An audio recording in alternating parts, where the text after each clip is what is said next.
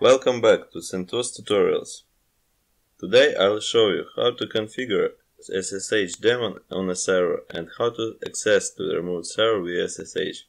CentOS 7, even in minimal installation, has pre-installed SSH daemon and gives us the possibility to access on a server.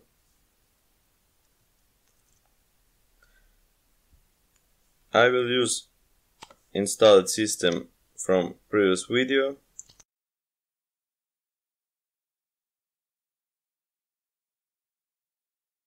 Okay, we are ready.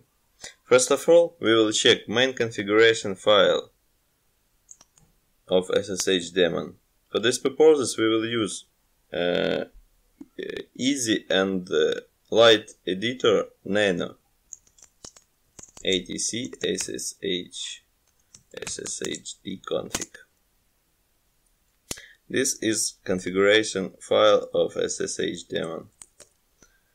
To make it more secure, we will deny login by user root. Also, we uncomment directive protocol to force our server use new protocol number 2 and uncomment port number. We will left 22 port, its default SSH port. However, you are able to set any other port. By doing this, you will make your system a little bit more secure. Save our file, exit.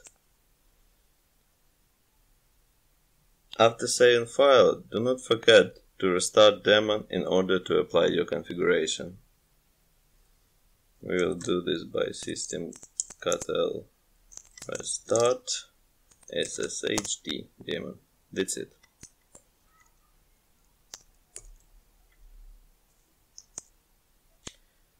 Now I'll open in my PC system terminal and connect to the server using SSH. Command SSH our user add IP address.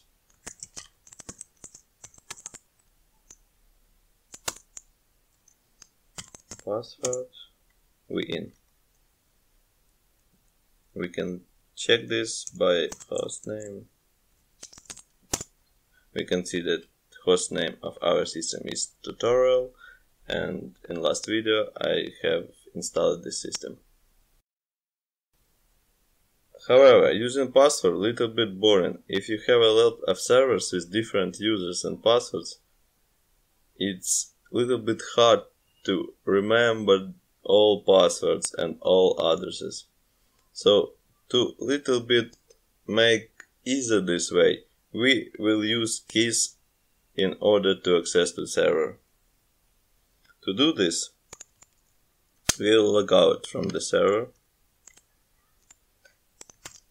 First of all, if you're doing this first time, you need to generate your keys on your machine with option T RSA. I already have one, so I do not overwrite it, and my key is ready. If you're doing this first time, system asks you passphrase, you enter your passphrase, and after that system will generate a key. Then we need to copy our key to remote machine.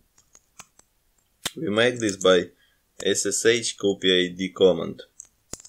Set our user and IP of our machine.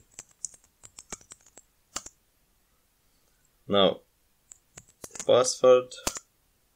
That's it. We can see that keys was added. Now try to log in into machine.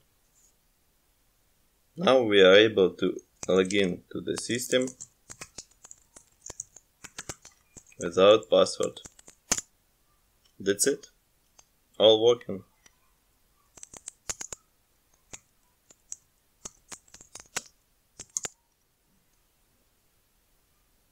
Thank you for your watching and welcome to my next video.